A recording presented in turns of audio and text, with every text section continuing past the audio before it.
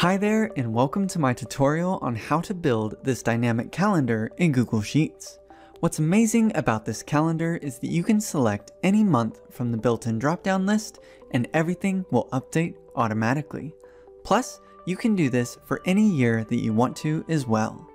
On top of that, this template will highlight the current date if you so happen to select the current month that you're in, and this template is perfectly sized for printing as well.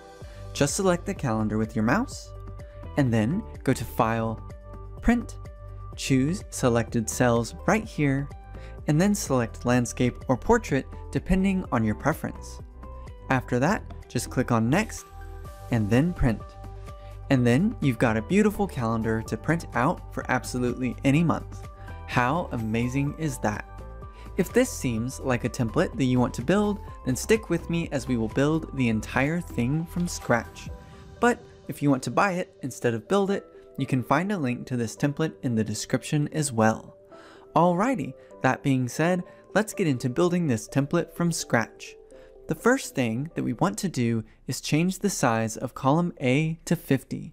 So we right-click on column A, select Resize Column, and change the size to 50, and then click on OK.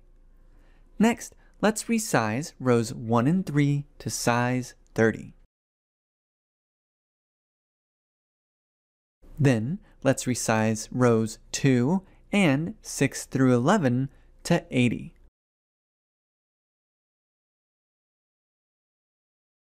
Next, let's resize row 4 to 40. And finally, let's resize row 5 to 10. Awesome. Next, let's select cell B13 and enter in January in all caps.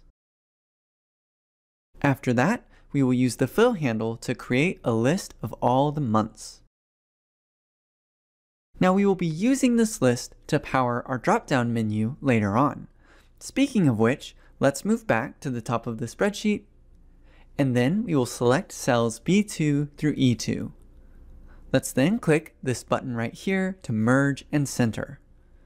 Now with our newly merged cell selected, let's go to Insert and then Drop Down. In the panel on the right, change the criteria to drop down from Arrange.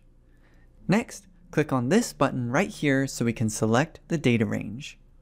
We will go ahead and select the list of months that we created in B13 through B24. Finally, click on OK. Next, in the panel on the right, click where it says Advanced Options. Scroll down and change the display style from chip to arrow, and then click on Done. We can now close the Data Validation Rules panel on the right, and we have a drop-down that we can use to select the month. For now, let's select the month of June.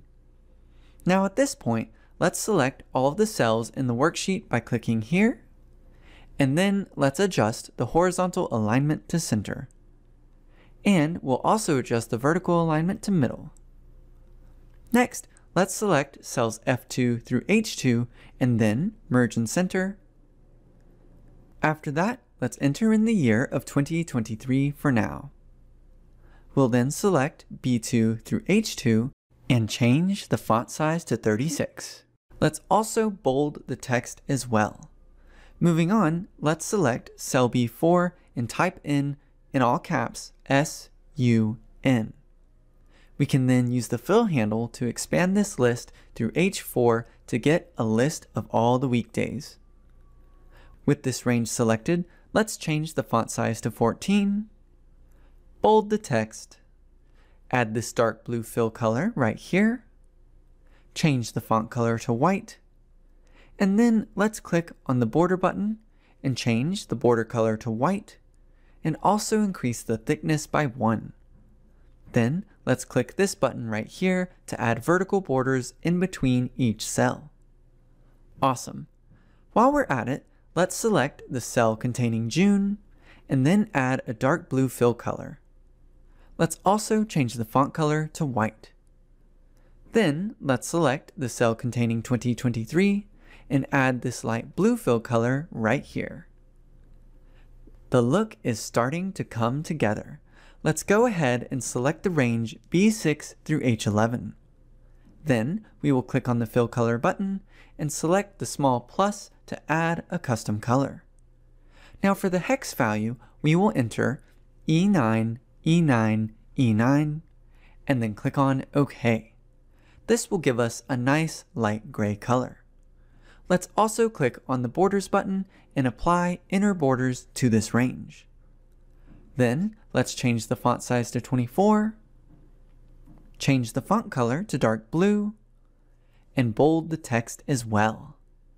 Now it's time for some formulas.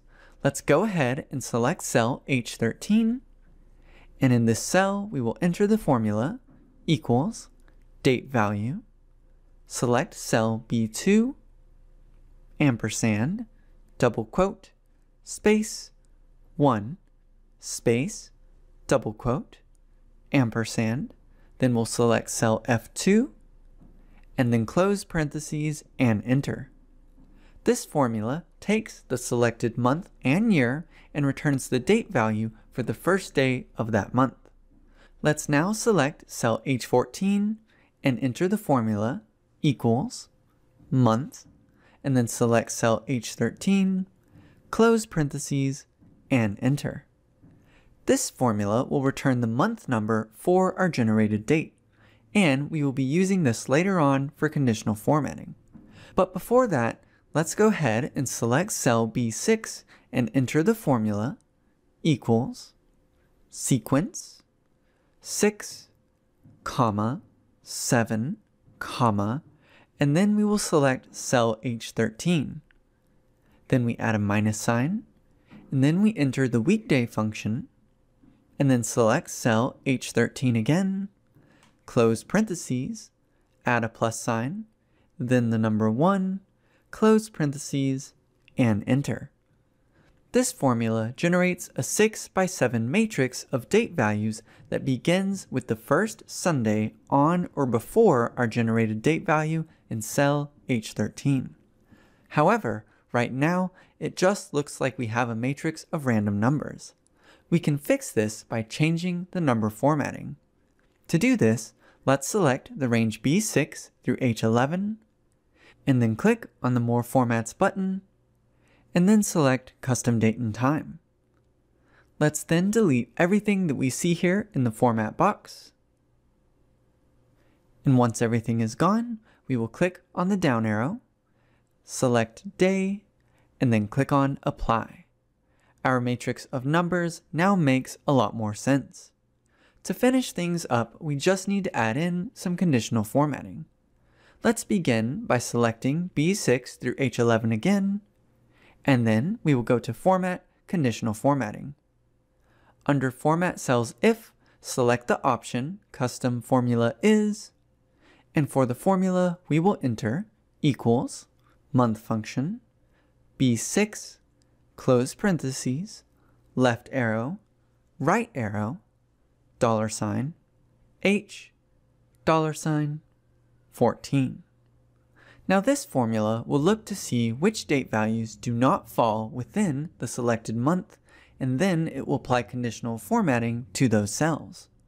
From here, let's go ahead and change the fill color to this super light gray, and then we will change the font color to gray. Finally, we can click on Done. Next, click on Add Another Rule. Under Format Cells If, select the option Date Is, and make sure that the option right under that is set to Today.